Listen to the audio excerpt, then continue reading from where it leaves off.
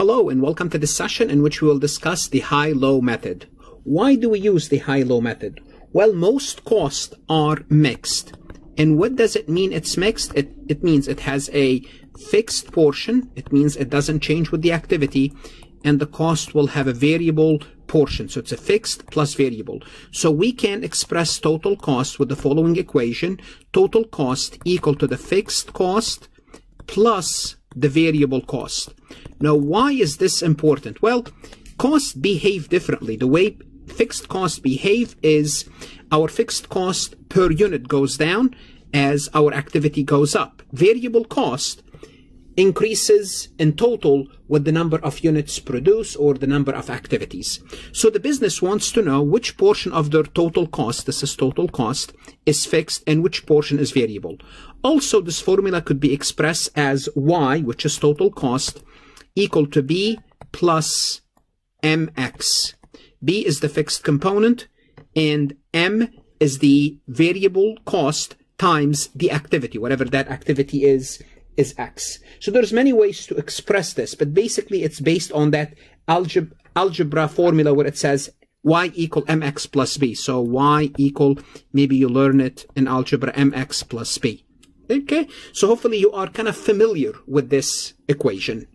So here's what we do. The first thing we do is when we have a bunch of data, what we do is the company will have to basically first get an idea whether there's a relationship, some sort of a linear relationship between two factors. Here what we're looking at is the number of travelers for a particular airline, you know, Southwest Airlines, Spirit, or whatever, and the cleaning department cost. And the cleaning department is the crew that cleans the plane after you leave, and the crew that cleans the terminal. And this is important now for airline companies with COVID. They want to make sure that they're cleaning their terminals and planes very well for the next batch of travelers. So the first thing they should do is to kind of eyeball the data by drawing a graph, see if there's any relationship between the number of travelers and the cleaning department. So I'm going to be doing so using Excel, but you can do this manually.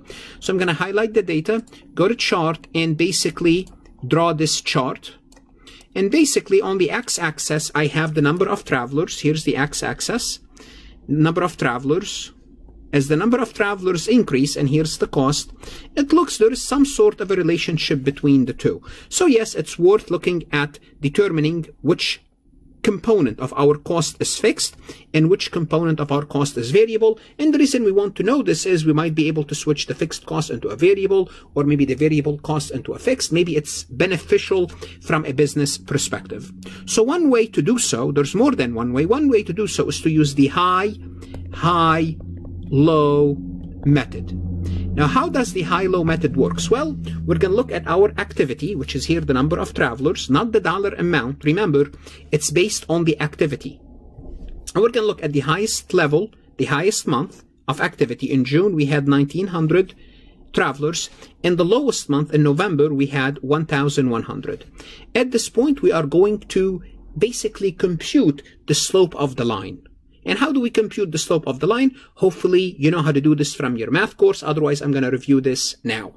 Before we review how to compute the slope of the line, I would like to remind you whether you are an accounting student or a CPA candidate to take a look at my website, farhatlectures.com. I don't replace your CPA review course nor your accounting course. I'm a useful addition to your CPA exam preparation and your accounting course. How? I provide you resources. I provide you explanation from a different perspective for your accounting courses as well as your CPA examination and CMA. This is a list, a partial list of my accounting courses. My CPA material is aligned with your Becker, Gleam, or Wiley, or even Miles, or any other CPA review course. And I also give you access to 1,500 previously released AI CPA questions in their original format plus detailed solution. If you have not connected with me on LinkedIn, please do so. Take a look at my LinkedIn recommendation. Like this recording, share it with others. Connect with me on Instagram, Facebook, Twitter, and Reddit. I'm trying to grow my Instagram followers. Please connect with me on Instagram. So how do we compute the slope of the line? We're going to take the difference in the dollar amount, which is, in our case, in this situation, is the difference between 15,200 and 12,800. And that's going to be the difference in the dollar amount. And we're going to divide this by the difference in the activity. So the difference between 15,200 and 12,800 is 2,400, and we're going to do the same thing for the activity, the difference in the activity level, which is 1,900 minus 1,100. Now we'll take the difference, we divide y, y is the 2,400 and x is the activity. We divide them and we find out that the slope of the line is 3. What do we conclude from this? Here's what we can say. We can say it's costing us $3 per traveler. So this is the variable cost. Now, what is the fixed cost? We really don't know what our fixed cost is, but we can find or approximate our fixed cost. Now, remember, this is a good approximation, Why it's a good approximation? Because we're only going through two points of data. We're not going through the whole data. So how do we do so? So let's assume we select 1,600. The point of 1,600. Okay, we said if we have 1,600 travelers, our cleaning cost should be 14,000. Well, so 14,000. So this is what the formula looks like. The total cost 14,000 should equal to the variable cost, which is $3 times 1,600 plus the fixed cost that we don't know. So what is $3 times 1,600? So we're going to find out the variable cost. 3 times 1,600 travelers. So the variable cost is 4,800. Well, we still don't know what the fixed cost is. We know our total cost is 14,000.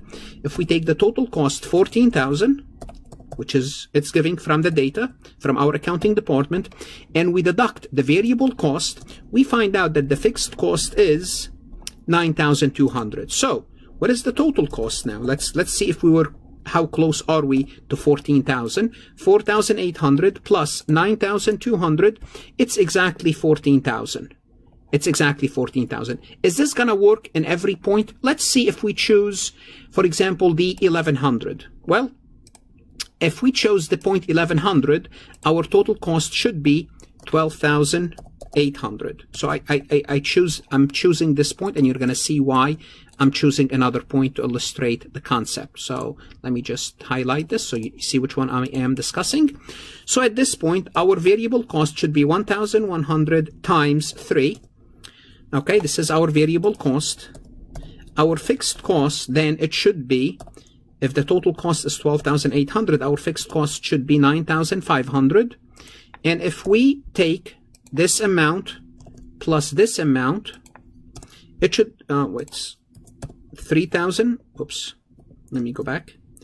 Let me do it one more time. If we take 3,300 plus 9,500, it will give us 12,800. Okay, so notice here that our fixed cost, it was, in this example, 9,200. In this example, 9,500. So it's approximately between 9,000, maybe it could be around 9,200 to 9,500. We can select another point, and it's going to give us something in that ballpark. So, we know the variable cost is 3, approximately 3. Now, why is this not accurate 100%? Because we are going through only 2 points of data. Now, luckily, we could have regression. We could have different type of things, but let me show you what Excel could give us. If you click on those points, and let's assume I want to do, first of all, I can do a trend line, and I see my trend line is upward. So it looks, as we have more travelers, costs go up. Now we can let Excel display the equation. This equation, the total cost equation, and this is what it looks like. And if we look at Excel that goes through all the points, it looks like the variable cost, Y, equal to $2.64, approximately $2.65, plus the fixed cost is approximately 9,994. Is this true all the time? Not necessary, because we can, let me go back here and use some statistics. We can have an R square, and based on the R square, this relationship holds 71% of the time. So it's not, there is a linear relationship, but it's not perfect, but it's approximately, it looks like it's, $2.65 per traveler, not $3. I would say this is more accurate. And the fixed cost, always say it's approximately 9,900. Notice here, when we did 2 points, at some point, the fixed cost was 9,200, at another point was 9,500. what Excel's telling us, it should be approximately 9,900. Once again, those are estimate. It's a good starting point in understanding your total cost, which is part of your cost is fixed cost, part of it is variable. And why do we have to know this? Why do we have to know fixed and variable? Because fixed and variable behave in a different way under different circumstances as a total and as per unit. So it's very important that you understand how costs behave. And if you understand how costs behave, then the company can change their cost structure. For example, they might benefit if they have more fixed costs, or they might benefit more if they have more variable costs, depending on their business, depending on their resources, depending on their strategy. And this is basically, in a nutshell, the high-low method. What should you do now? Go to my website, farhatlectures.com, work multiple choice questions, look at the additional resources, download this PowerPoint slide, this Excel sheet, and play with it. Good luck, study hard, and of course, stay safe.